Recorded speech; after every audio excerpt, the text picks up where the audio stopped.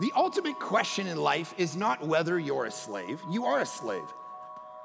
You're not free. None of us are free, ultimately free. The question is, what are you going to be a slave to?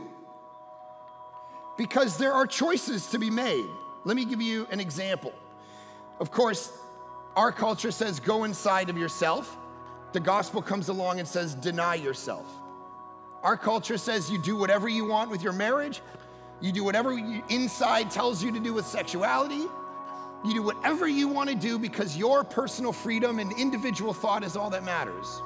And Christianity comes along and goes, there are times you have to deny your own proclivity because you are actually born sinful. And the natural state of your soul and the woof of your soul actually isn't God glorifying or self-flourishing at all. And so you have to constantly deny yourself, not look into yourself for salvation. And so I'll give you an example of this. So Timothy Keller in his book, Making Sense of God, gives this illustration. He says this, you're a 65-year-old man and you love to eat whatever you want to eat.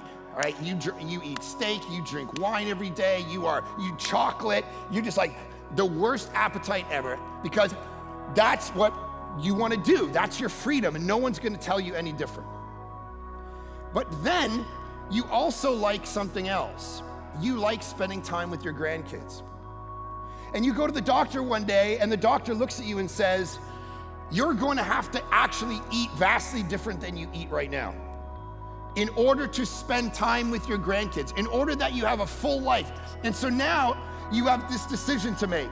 Do I continue the freedom in eating whatever I want, but that's going to restrict me from the freedom of spending time with my kids because I'm going to be dead? Or do I restrict myself from this thing in order for me to flourish?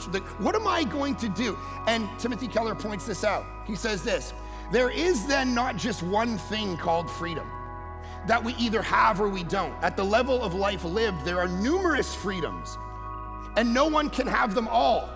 If he wants the freedom of sustained, loving relationships, he will give up the freedom to eat what he wants. We have to decide which freedom to sacrifice for the other, and we all do it every day. The question becomes which freedom is truly liberating.